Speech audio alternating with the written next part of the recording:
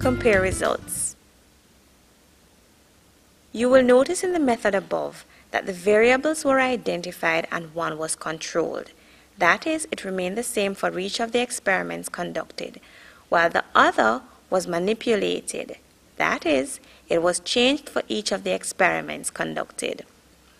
The controlled variables were the volume of vitamin C solution titrated, the concentration of iodine solution, the volume of starch indicator used, and the temperature at which the titration is carried out.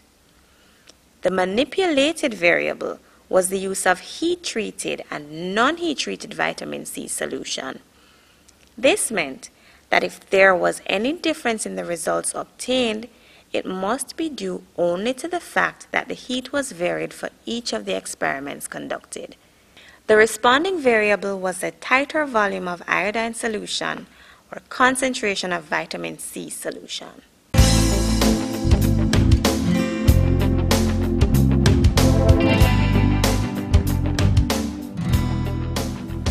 The next step is to write out your expected results. The word expected is used because remember you have not carried out your investigation. It is very important that your expected results agree with your hypothesis, that no values are given since you have not carried out the investigation, and also that you clearly state how the results will be treated. Treatment of results. Calculate the number of moles in the volume of solution A. Calculate the concentration of vitamin C in solution A. Calculate the number of moles in the volume of solution B. Calculate the concentration of vitamin C in solution B. Expected results. The concentration of vitamin C should be lower in solution B than in solution A. If the concentrations for both vitamin C solutions differ in that the concentration of vitamin C in solution B is less than in solution A, then the data collected supports the hypothesis. If the concentrations for both vitamin C solutions are equal, or the vitamin C concentration in solution A is greater than in solution B, then the data collected does not support the hypothesis. Limitations, sources of error, or assumptions. These should be clearly identified and are the factors that could affect the results. Assumption: vitamin C is not affected by shaking.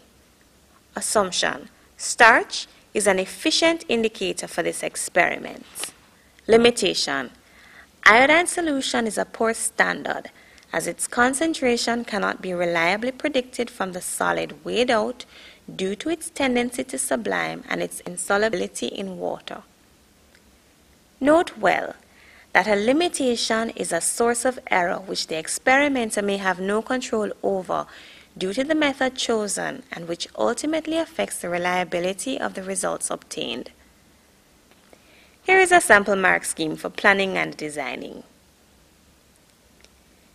Clearly stated hypothesis that is testable, 2 marks. Aim relevant to the problem, 1 mark. Apparatus and materials listed are appropriate to the method, 1 mark. The steps are written in numbered steps, logically sequenced using standard English and in the present tense, 2 marks. Method chosen should be able to test hypothesis and fulfill aim, 2 marks.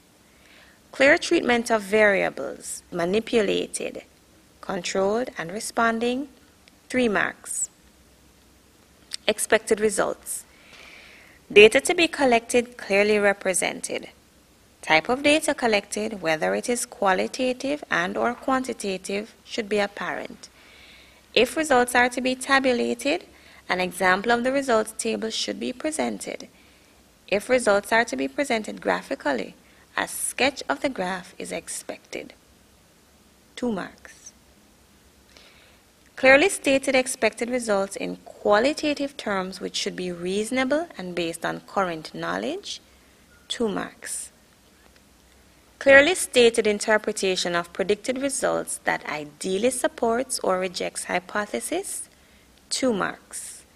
Limitations, sources of error or assumptions, any 2 scientifically sound examples, 2 marks.